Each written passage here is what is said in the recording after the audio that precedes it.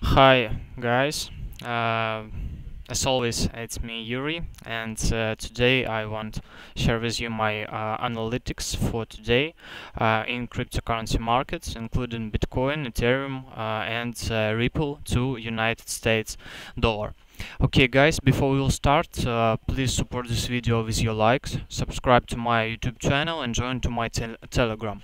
As I know, 75% of my viewers of my video don't subscribe to my YouTube channel, so this way I asked you about it, so please subscribe, don't forget about it, because it motivates me do the best analytics for you every day. Okay guys, we will start from as usual at Bitcoin United States dollar. As you can see on this chart, we see a key level at $780 here. So our trading plan, how we can trade it. If price will continue to decline without our some pullbacks to $8,400, so it will be price will continue to decline to this level. So after a touch of or fake breakout of this level, you can open position.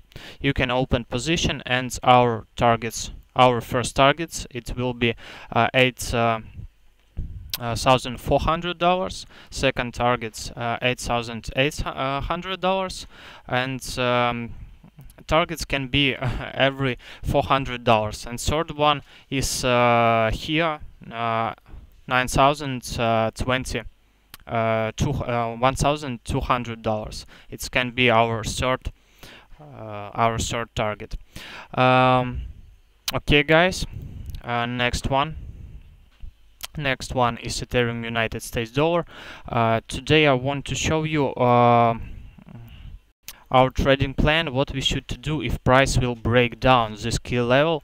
At this moment I expect that price will start some correction to top part of this channel to this resistance line, but if price will break down this key level, what we need to do. As you can see, price accumulates above key level, so here two variants: we can break down this key level down or make a pullback, something like this level.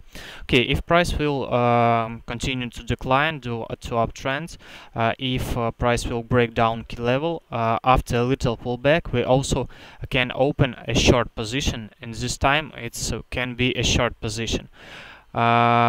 It's our alternative variant for Ethereum United States dollar, which we can trade if price will ultimately break down key level at $174.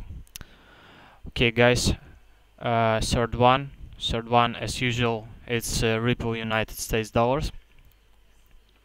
Okay, let's check it. As you can see, it's downward channel from my previous ideas, from my previous outlooks, and price continue to moves in this channel. So is first, second, third, fourth, 5, 6, and I expect that price can continue to decline from top part of this channel, which coincides with our sell zone.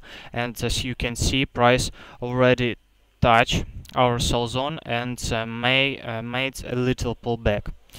So targets for this trade can be first is our previous low, as you can see, at $0.2425, and second target I expect that can be a bottom part of our downward channel. Okay guys, I hope it was useful for you. That's all what I want say to you for today. If it was useful for you, support this video, support this idea with your likes, share it with your friends, and don't forget to subscribe to my YouTube channel and Telegram. Okay guys, see you later, bye.